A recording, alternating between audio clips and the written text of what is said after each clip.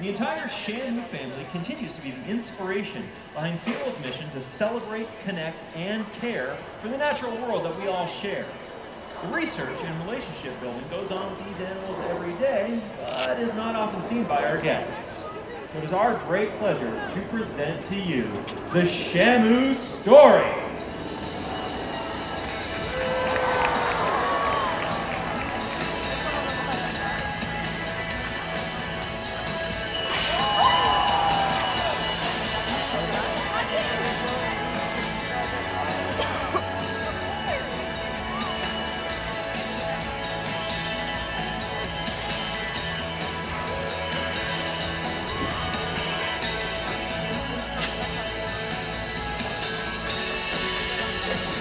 Ladies and gentlemen, Shamu.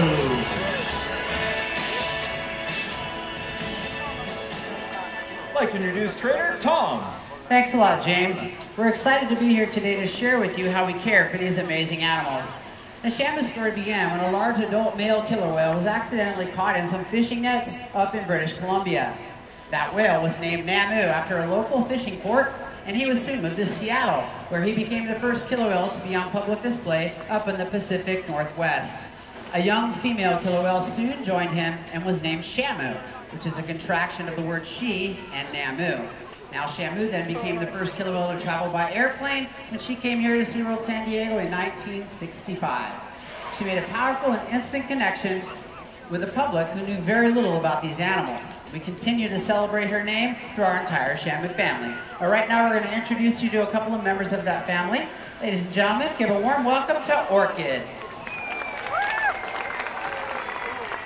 Orkid is a 24-year-old female. She was born right here in this pool in September of 1988. 19 feet long, not quite 6,000 pounds.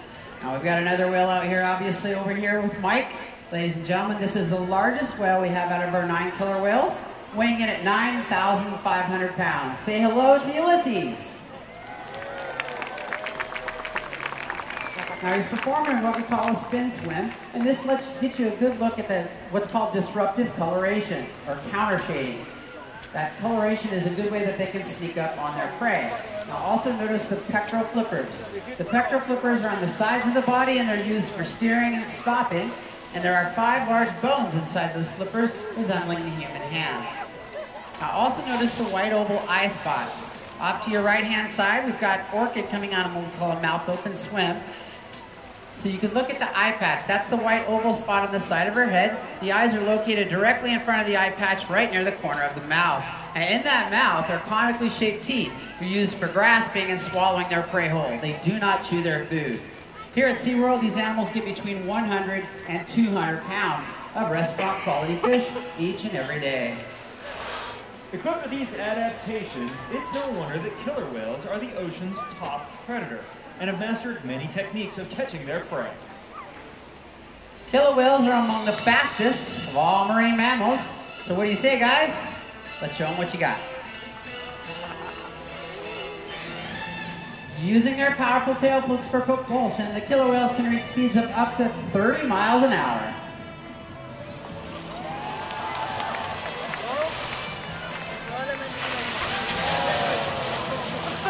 Very nice, Ulises.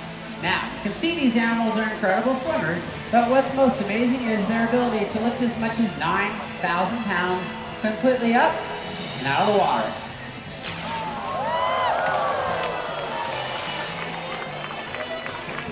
Very nice, Orkid. With up to 56 conically shaped teeth used for ripping and tearing, it's no wonder the killer whale is the ocean's top predator.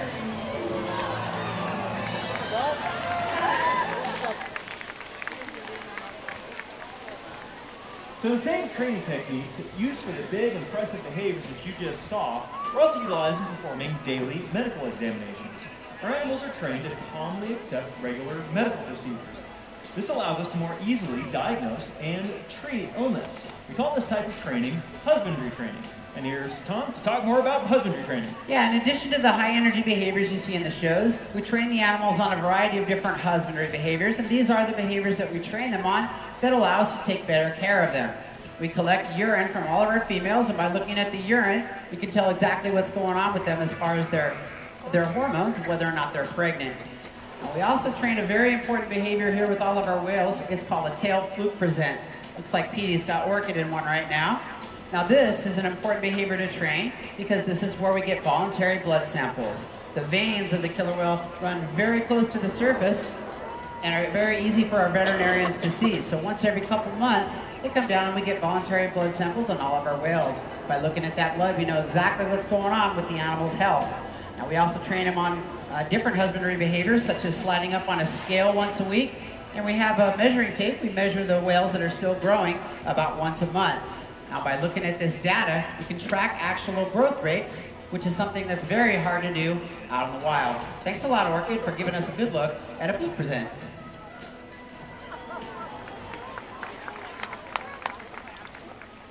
Like most of the ocean's marine mammals, killer whales have developed complex sounds which they use to communicate and to explore their environment. For over 12 years, research has been done right here at Shamu Stadium on killer whale vocal development. We have a series of underwater microphones called hydrophones embedded in the floor and walls of the underwater viewing pool. Using these hydrophones allows us to recognize what sounds the animals are making and to localize which animal is making the call. Through this research, we found that killer whale vocal development is very similar to that of human language development. Whale calves start by making cries. They then move on to babbling, and then start to imitate the adults. From these vocalizations, we've been able to train several different vocalizations that can be heard up above the water, and we're going to give you some examples of those right now.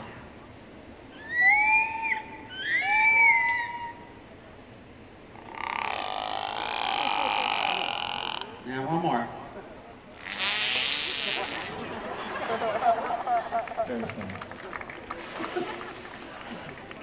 So through our experience, we found the most successful trainers are those who learn along with the animals. It takes some time, but trainers focus on building strong relationships with the killer whales, and they do this by creating training sessions that are interesting, stimulating, and just plain fun. Let me introduce Becky, who's going to talk more about how we train killer whales. Well, thank you very much. Hi, everybody. We're going to give you a unique opportunity right now to see a training session in action, a true training session. And we do a variety of different types of training sessions and sessions throughout our day. And we use the acronym H.E.L.P.R.S. H is for husbandry. Tom told you a little bit about husbandry, and again, basically it's the health maintenance of the animal. We are the first line of defense, so we want to make sure that all of our animals are nice and healthy. If we notice any changes in their health, we can take a look at all sorts of different types of their body and ask the veterinarians to come down and take a look if need be. And we do exercise sessions, just like it sounds. You guys need to go to the gym, go out for a run, get your muscles moving, get your heart pumping and your lungs pumping, blood going out through your body to make sure that you are healthy. Now, in order for our killer whales to be healthy, that's another aspect of it. So we want to make sure that we get their blood pumping as well, and we will do that several times a week. Next, we have a learning session. Now, that's what I told you about the training session. It's an opportunity for our killer whales to learn not only brand new behaviors, but things that they might be having challenges with, or you could also be training trainers how to train killer whales. Next, we have play and relationship sessions. Now again, they are just what they sound like. We play with them, we relate with them. We want to make sure that we have a nice, strong relationship with these animals, and one way that we can do that are play games and hang out with them and do the things that they enjoy. And last, we have shows. And what you guys are going to be seeing right now is a training session with Ulises. He's going to be learning a flicker bow. Now, what you're going to be seeing throughout the interaction is a number of different tools. You can see Mike over here with a long black target pole. Now, what that does for the killer whales is communicate where they want them to be. Now, we want them to jump in the middle of the pool. We obviously don't have a 50-foot target pole, but we can use something like an ice cube. But initially, we're going to train it with that target pole, and we can guide them through certain behaviors just by manipulating that target pole. And we do have different sizes and shapes of the target pole. And we also have our whistle, so around Katie's neck, you're going to see the whistle that communicates to the killer whales they've done the correct behavior. When you hear that whistle blow, feel free to cheer him on, because that means he did exactly what we wanted him to do. So what we're going to be seeing Katie do is roll him over. So he is going to roll over. Now he weighs over 9,000 pounds, so it does take a little bit of time. So there's the rollover, there's the bridge, or the whistle blow. Now again, she's going to reinforce and feel free to cheer him on. I told you could. Now that was a very, very easy step for Ulises. They all know how to roll over. And she reinforced him by giving him a big handful of fish. You're going to see a variety of different types of reinforcements throughout the session as well. All right, the next step she might do is roll him over and get him to kick his tail flukes. Or actually, she's going to ask him to do a fast swim while flicking his tail flukes, which is kind of close to the behavior he's going to be working on. So look at the perimeter of the pool here. When he flicks his tail flukes. Whoop. Now he missed a portion of the signal. We want him to actually take his tail flukes and kind of kick him up a little bit up out of the water. Now watch what Katie does when he comes back, because he actually did the incorrect behavior. Now he went right back to where she was standing previously, and she's just going to give him a 3-second pause. What this communicates to Ulises is that he did the incorrect behavior, but as long as he comes back with a good attitude, which he did, there's another opportunity for reinforcement. So there's the rollover signal. Now she's asking him to kick his tail flukes. There it is. Very nice. Good job. Now the goal of this session is actually to have him do a bow or a jump where he's going to come up out of the water and re-enter head first, only his belly will be up. And when he's in the air, we want him to kick his tail flukes very, very hard. So that's what Mike's going to be helping him on in just a second. Let's see if he gets that flicker. Fast swim. There it is.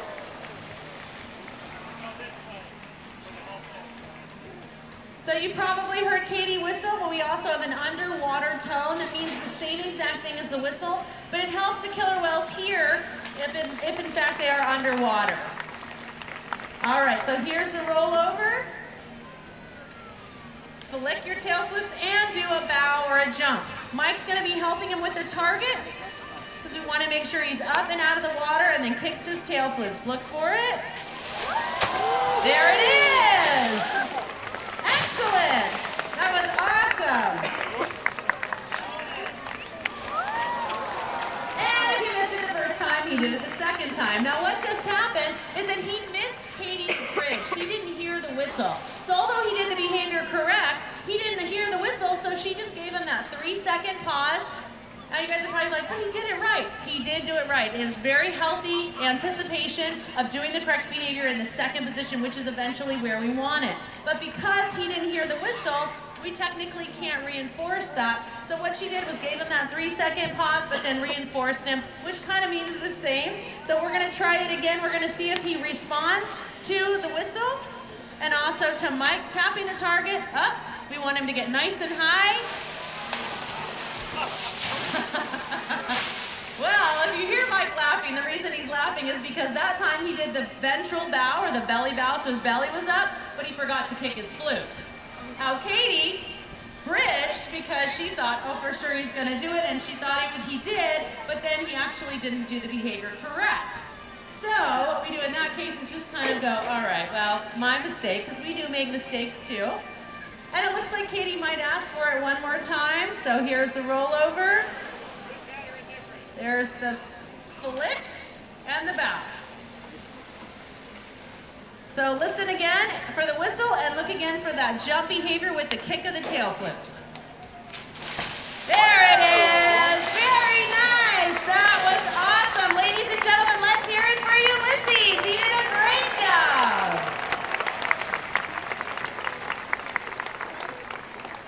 Well, now that you guys have had an opportunity to see a training session, we'd like to show you some of the more spectacular behaviors that you'll see later on in our One Ocean show. Now, if you're sitting over here, hello. And if you're sitting over here, hi guys. You are sitting in our soak zone. If you're sitting in the first 10 rows of our stadium, it's a good chance that you could get wet with 55-degree icy cold salt water. Now's your chance to move to higher and drier ground. Well, if you guys are ready, let's go for it.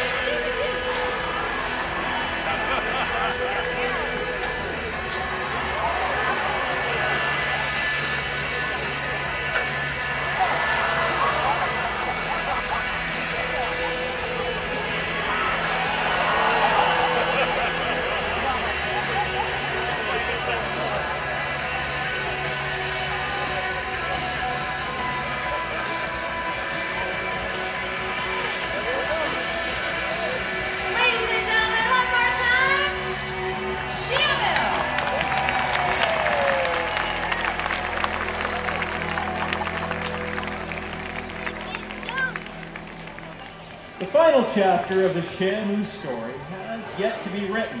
It's about you and the difference you can make. Killer whales are found in oceans throughout the world, but their ocean homes face many threats. Actions that you can take to help keep our world clean can make a big difference. If you'd like to become more involved in the support of killer whales and other animals, you can visit our SeaWorld Busch Gardens Conservation website at swbg-conservationfund.org.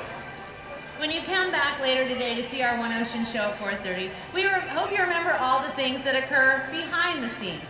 We are honored to share the Shamu story with you and hope it's inspired you to celebrate, connect, and care for all animals. If you have any questions, we'll be sticking around for a while after the show. We hope you have enjoyed the Shamu story. Have a great day at SeaWorld. Bye-bye, everybody.